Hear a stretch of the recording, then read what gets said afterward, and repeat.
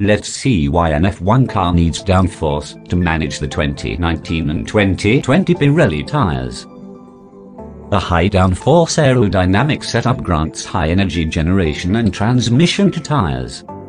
The tire gets energized deeply, up to its core, and works in its optimal window, assuring the best level of grip.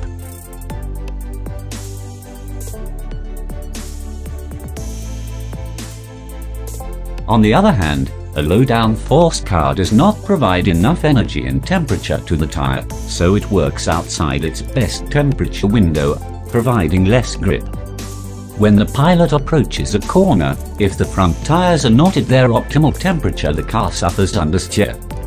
The car then starts sliding towards the outside of the corner, and the pilot needs to increase the steering angle in order to correct this. This generates friction on the surface of the tire that raises its temperature, but it is just a superficial phenomenon that do not energize the tire at all. On the contrary, it produces wear much faster than it should, diminishing sensitively the life and the performance of the tire set. This leads to either a vicious or a virtuous cycle. With a low downforce, the tires work outside their optimal window, they suffer quick degradation, and in order to try to avoid this, the pilot needs to slow down.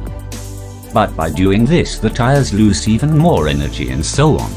On the contrary, with high downforce, the tires works in their best performance window, granting the highest level of grip. This allows the pilot to push hard through the corners and, thus, keep the tires energized.